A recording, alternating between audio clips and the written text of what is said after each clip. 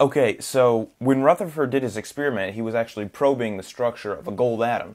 And you can actually, if you sit in the dark for 20 to 30 minutes, your eyes will actually adjust and they'll be about 25% efficient to seeing individual photons. So if you were to go in a cave or someplace 100% dark with absolutely no light and stick this scintillator right up to your eye, you might see a flash of light maybe once or twice a second. Well, actually, I take that back. It'd probably be about between one flash of light between every 2 and 4 seconds because your eyes are about 25% efficient. Okay, so Rutherford and his colleagues had to sit around looking at this for hours at a time, counting flashes of light in a perfectly dark room. So you can actually buy some scintillator, and if you make a perfectly dark room, and when I say perfectly dark, I mean it has to be perfectly dark, absolutely no light, like a cave. You can actually buy scintillator and just look at it after you've adjusted your eyes, and you may actually see the photons coming off of the scintillator. Just a fun fact here is that cat's eyes are about 75% efficient. So if 4 photons hit our eyes, on average, we will see 1 of them as a flash. Whereas cat's eyes, if same thing has happened, on average, the cats will see 3 out of the 4 photons as flashes. So you can get your cats to do your experiment for you. But in all seriousness, the photomultiplier tube gives us a way to actually get a electric data coming out. So whereas your eyes, you have to count it and write it on a piece of paper. This is going to give me a way to do it electrically as well as save time by having me not have to spend hours and hours looking into a piece of plastic in the dark, which is not fun. So the way a photomultiplier tube works is it uses the photoelectric effect. So when light strikes a specific material, and I don't know what it is for my photomultiplier tube or for any photomultiplier tubes, you'd have to look that up yourself. It produces an electron. All right, so there's going to be some energy loss there, obviously, but the electron is going to maintain most of the energy of the photon coming from the scintillator. So what's kind of ironic about this detector is it takes a muon, which is essentially a heavy electron, converts it to light, converts it back to electronics. After it sends it through all of this, the op amps, it actually converts it back to light and then back to electricity. So I'm converting things from leptons to photons and back to leptons and back to leptons.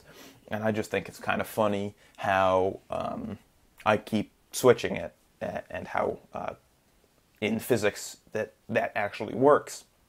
It's pretty fascinating.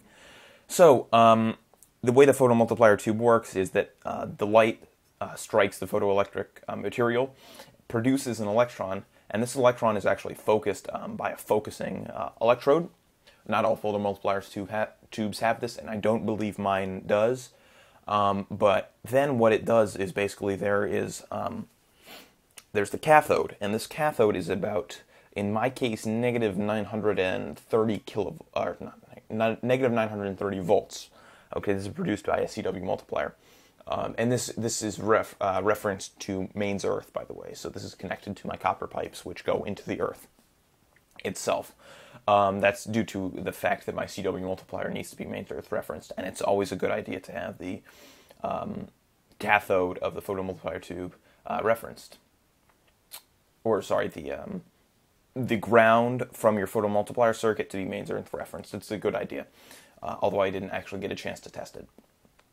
So anyways, I have this photomultiplier tube, and what happens to the electron that comes out of the focusing electrode? We'll just assume, even though mine doesn't have it, we'll assume that the photomultiplier tube that you're using does. So it comes out of the focusing electrode, and it will strike a diode. Okay, so these diodes are specially shaped. You can see them right here. There's many of them, as many as 10 or 12 in some photomultiplier tubes. And these diodes are held at increasing potential up to the -1 kilovolts, roughly. I know it's negative 930, but I'll just say -1 kilovolts because it's faster and simpler. And this is done with a simple resistor divider network of about 270 kiloohms, which creates a total impedance of about 4 megohms, which actually drops my CW multiplier from 2,300 volts to 900 volts. actually negative 2,300 to negative 900. And so these diodes are held at increasing potentials with that resistor divider network, with each diode just being placed between the resistors. And so the way it works is the electron will actually be accelerated by this potential between every diode. Okay, so for the first diode, it's going to be one electron. It's going to be accelerated to the diode. It's going to hit the diode, and that energy that the electron gained during acceleration will go to produce multiple lower energy electrons. So we're converting a higher energy single electron to lower energy multiple electrons. Those electrons will then gain energy as they're accelerated towards the next diode, and rinse and repeat the process. And over 10 or 12 times, depending on your photomultiplier tube, you can probably get smaller or larger ones custom ordered. But, 8 to 12, 9 to 12 is pretty standard. Never actually bothered to count mine, but you can look in the picture.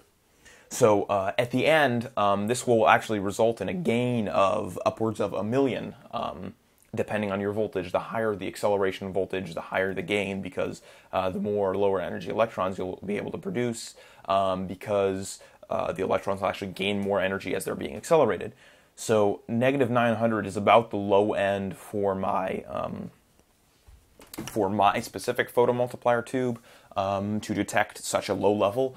Because obviously, the reason I'm using a photomultiplier tube and not something simpler is because photomultiplier tubes are about the only thing that I know of that can actually, or that are actually sensitive enough to detect light this level. So you can use photomultiplier tubes to detect greater amounts of light very precisely.